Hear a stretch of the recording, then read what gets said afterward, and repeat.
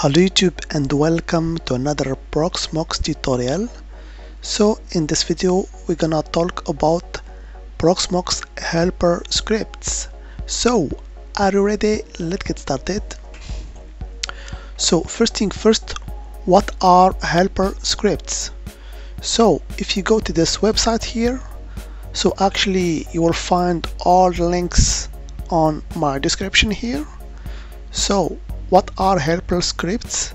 So if you see here, there are actually plus 150 scripts to help you manage your Proxmox VE environment. So whether you are a seasoned user or newcomer, Proxmox VE helper scripts has got you covered. Okay, so in short, helper scripts are actually scripts that helps you to automate tasks on your Proxmox VE environment. Okay, so let's take a look at some of them and how you can use them. Okay, so we just click on this button here, view scripts, and as you can see on this website, the scripts are organized into categories. So on the left pane you see different categories. So you have, for example, here Proxmox VE tools, ad blocker, DNS, automation, dashboard, databases, and so on. Okay, so you can choose the script according to your needs. Okay, so for example, let's begin with a simple script that help you, for example, to back up your whole Proxmox VE environment. So I will hit this first category here, Proxmox VE tools. And here you can see that they have a lot of actually scripts, and one of them is the Proxmox VE host backup. Okay, so if I click on it, I can see a description of this script. So as you read here, this script serves as a versatile backup utility, enabling user to specify both the backup path and the directory they want to work in. Okay, and we can just actually copy this command line and paste it in our shell on our Proxmox in order to execute this script. So let's do that, but before that it's always good to take a look at the script. So here, as you can see, we have the path to the script itself. So it's located actually on the directory MISC on this GitHub actually directory. So we can go to the GitHub directory, and as I told you, the script resides on the MISC directory. So I click on it, and if I go and search for the host backup, this is our script that we're gonna execute. So it's always good to look at it. So that helps you to get skills if you want to learn how to make script. And also you can, if you know how to script, you can remove just the lines that you don't want to use in your script. But as I told you, it's a good way to see how actually professionals make scripts. Okay, especially here for automating Proxmox. Okay, so now we can return back to our site. We just copy this line here, so, and then we go to our Proxmox in order to execute the script. And in order to execute it, all we have to do is to click on our node here, which is Proxmox 01, and we go to the shell. Okay, and then all you have to do is just to paste the line that we have just copied. So here we go, this is the line that has been pasted. So let's just run enter,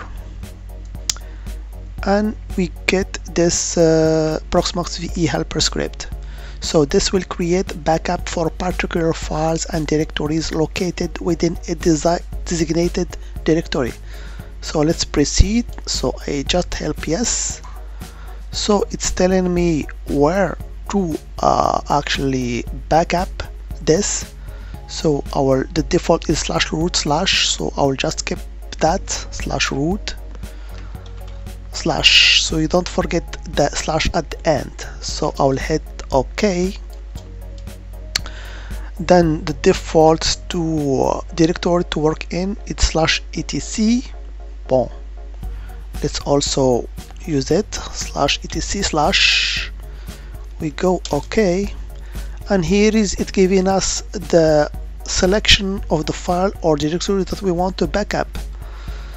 So you can backup the directories depending on your needs. Okay, so for me I will just for example choose the PVE or LXC directory, but normally it's /etc/PVE directory which is more interesting, and I will hit OK. Then we have this message here. This will create a backup in /root for these files on directories so that I have chosen, which is /etc/PVE. So all I have to do is to press enter, and here we go, a backup is rendered. So this will create backup for particular file and directories located within the designated directory. Let's proceed. So actually here the process will begin once again, so we can just cancel it, but if you want to backup something else you can just do what we have done. Okay, so let's just say no. So let's now check the backup if indeed has been created. So let's list the content of /root and see where we get. And here we go. As you can see here, we have a file called proxmox-etc-backup, and here there's the date. So actually it's compressed file that has been created for actually the backup of our Proxmox VE environment. So you can see how actually those scripts are very useful to automate tasks. So let's return back to our site, and let's say that we want just to install an LXC container. So as you may know, an LXC container is just a lightweight version of virtual machine. But the main difference between actually virtual machine and the LXC container is that the LXC container will use the kernel of the host. Okay, and also it's very lightweight, so you can use it if you have special application just need to be installed using LXC.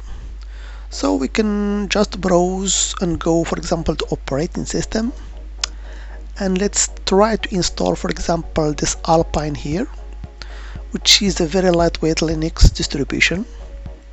So as you can see here on the description, it's just lightweight. It doesn't actually need more than one virtual CPU, and the RAM is just 512, and for the HDD we don't need more than 100 megabytes. Okay, so let's try to actually execute the script and see what we get, if indeed we get our LXC container. And this is the credential to log in. So the username and the password is Alpine. So let's copy the script and let's go to our, once again, to our actually shell. Let's paste the script and see what we get. So this will create a new Alpine LXC. So let's say yes, and it's creating this LXC Alpine. So we'll be using the default setting, so I will hit yes, and here you see all the things that has been actually, all the steps that has been executed. And here we have to choose the storage pool. So I will put that on my storage called storage. So I will just hit space and I will validate using OK. Which storage pool you would like to use for the container? So the same thing. OK. Here it's updating the LXC template list, it's downloading the LXC template, and it's creating the LXC template. And if you take a look at the pane on the left, you can see that the Alpine LXC container has been created, and it started actually. So now it's installing the dependencies and we are done. So let's log on to this LXC container, and even it has added a tag with the Proxmox helper script, so we can know that it was generated using helper script. Okay, so let's click on it. Let's go to the console, and for the login is space, or actually let's use root, and Alpine is the name actually of the password. And here we go, we are in. So you can see how easy it is to create just LXC Alpine container using this script, actually this helper script. Okay, so of course you can also use Ubuntu helper script to create even a virtual machine with any version you want. Okay, there are also what we call Turner keys. So actually there are kind of containers, LXC containers, but they are specific because they are LXC containers that they hold specific application. Okay, so you can also use them if you want. So let's just install, for example, one, so you can see how we can just create something very easily. So let's copy the script, let's go to Proxmox, and let's exit, or actually go to the shell for my node here, and I will paste this script. Okay, here we go, and let's proceed. So now, as you can see, you can choose the application that you want to install on your LXC container. So we have Ansible, we have Bookstack, we have a lot of, we can install even LXC with file server. We can install GitLab, Media Server, Nextcloud, Observium, Odoo also, which is an ERP if you want. You can install OpenVPN if you want. We have PHP, so a lot of application. We have even WordPress, and all of that is installed used in LXC container. Okay, so for example, let's choose OpenVPN. So I will select it and I will go OK, and I will choose here the storage pool, so I will choose mine. Same thing here.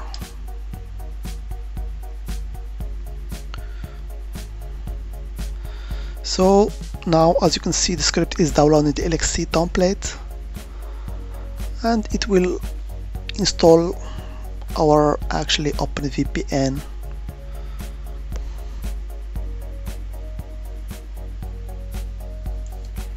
So as you can see now, it's downloading the LXC template, it's creating the LXC container, and it's starting the LXC container. Okay, and here we go, you can see on the left the turnkey OpenVPN container has been created, and the same thing, it has added the tag for it. So the logins are displayed here for this LXC container, which is a root, and the password is this thing here. So you can see how easy it is to actually just run these scripts in order to automate any task you want. Okay, with the help of these categories, you can install any LXC or VM that you want very easily. Okay, so that was just a brief video to show you how to use the Proxmox helper scripts. So if you found this video helpful, don't forget to give it a thumbs up, subscribe, and hit the notification bell so you don't miss any further content. And of course, if you have any suggestion for future video, drop them in the comments below. As always, I hope it has been informative for you, and I want to thank you for viewing. Bye bye.